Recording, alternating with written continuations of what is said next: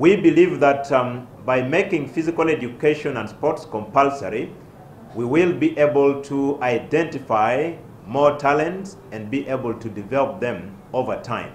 And this will be the stars that we will be having in future for the Olympics, for the Commonwealth Games, for the All Africa Games, to mention but a few. Also going forward, we already have in progress the issue of the review of the sports policy. You are aware that as we speak, we are at the stage of consultations. The draft policy is out. The regulatory impact assessment report is out. As we speak, we are consulting with the various stakeholders, and this is being spearheaded by the Department of Physical Education and Sports in the Ministry of Education and Sports.